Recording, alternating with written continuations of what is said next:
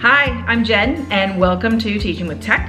Today we're going to talk a little bit about Rocketbook and how you can use them in your classroom.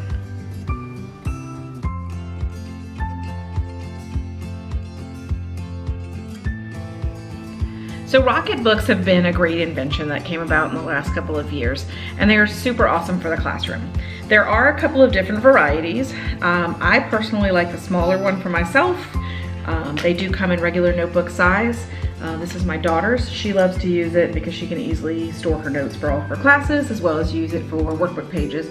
And it's super slim and easy to bring with her anywhere. So this is the larger size, and you'll see they have the same features on the inside.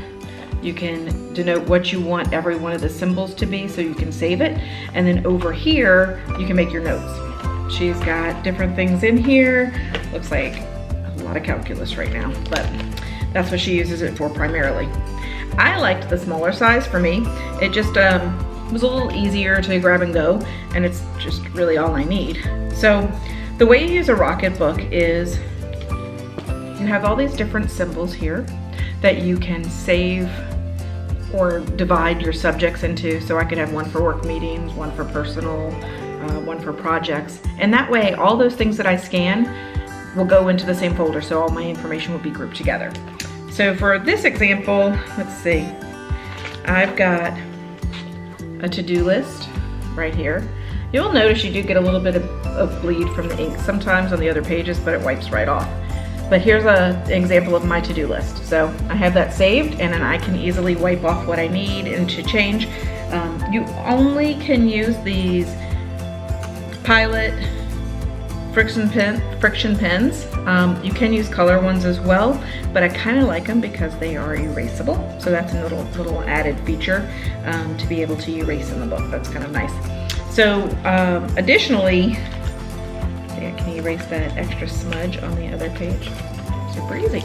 All right, so additionally, you'll see on the pages, it's kind of hard to see, but there's little tiny dots, kind of like a bullet journal. So you can make lines if you want to, ignore them if you want to, doodle if you want to, whatever works for you. At the bottom of all the corners, you do have a code here, a scan code. So when you scan that, it will go with the app into your own documents, and I'll show you how to do that in a second. So here's an example of a grocery list. Easy, simple grocery list. But I've been doodling on it, maybe making my list all week, and I'm ready to go to the grocery, so I want to scan it. So what I would do is I have it marked down here on the first icon, which means it's personal. So I'm going to take my phone and I'm going to open up Rocketbook. Easy enough. And I'm going to take a picture. All I'm going to do is hold it, scan it. It's going to turn green. It took the image, and now it's saving for me. So it has saved the image for me, and it's right here. So if I've got to get groceries, I have my list with me. If I want someone else to pick up the groceries for me, all I have to do is share it. It's easy. There's a simple share screen, and I could look at that. So let's see, if I wanted to share it,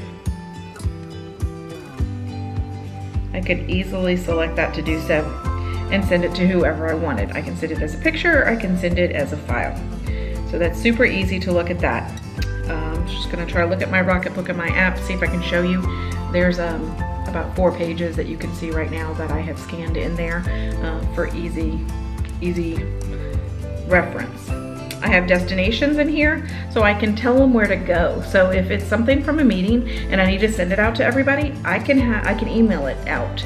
I can save it. I can send it to whoever's email I need to. It can email just to me directly.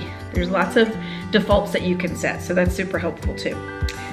In the classroom, think about that student who is out sick and somebody else is taking notes.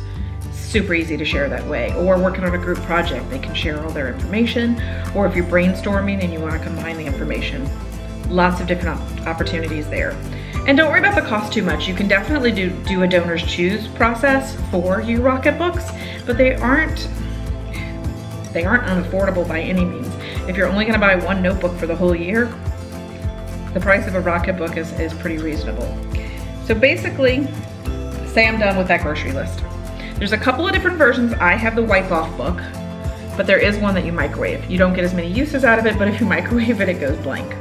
I really like the wipe off. They do come with a little Rocketbook towel, so you can see it's damp, not saturated by any means, and then my book. So here I am, and I'm going to just rub and erase. So I just took that off my list easily. I'm gonna take that off too. Super easy to reuse. So Rocketbooks are a great way to add to your classroom. They're a great way for virtual students to upload their information because they can scan it. So there's a lot of different uses. If you learned something new, let me know, give me a like. If you have a comment or a new way to use them, let me know that as well. Comment down below and feel free to subscribe. Thanks for watching.